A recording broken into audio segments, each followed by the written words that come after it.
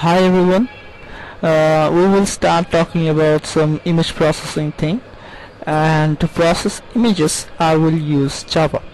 Now the reason that I have chosen Java as an image processing tool because that it provides so many good features to the programmer so that you can process image programmatically. Not like a MATLAB thing where you have to know certain things about signals. To process image in Java, all you have to know that how images are formed or how they are made. So people who are not familiar with this concept, I want to just tell them that how how images are organized. So what I have an image in front of me. So there you can see it's an image and it consists of so many pixels. So pixels are the small dots, and those small dots have some values, some RGB values. So now the RGB means the red, green and blue, because all colors are made with these three prime colors. So the picture you are getting is basically a collection of pixels, and pixels have some RGB, means red, green and blue values.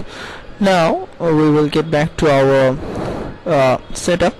Now the first thing I want to have, or you people should have, is that IDE, that is an NetBeans IDE I'm having. So it would be a nice thing to have them, and I want these image files, or sorry, these Java files within a separate in a separate project folder. What I have made a project, and under this I have all my class files. So I would recommend you to people to have a separate project for this Java files. So that's the basic setup, and now we will run our Java program from the command prompt. The reason that I have chosen command prompt is that it's very simple to use. So first we will type Java image viewer. Let's clear the screen first. Sorry, CLS.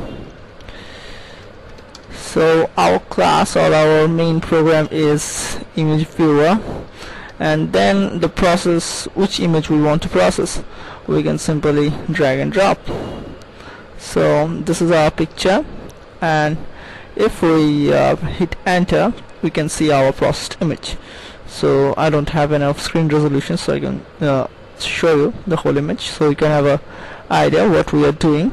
So, and to process an image, what we have to actually do, we have to type in Java, then our class file name, as you can see, that is image viewer,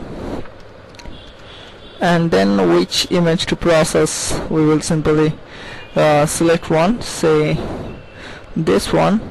So we will, you can see this one. We will simply drag and drop it within the command prompt, and then we will press enter. Oops, sorry, I made a spelling mistake. So let's make it, and you can see this is our processed image. So what we're actually doing, we are making an image some sort of greenish. So I will explain what is happening in my next movies.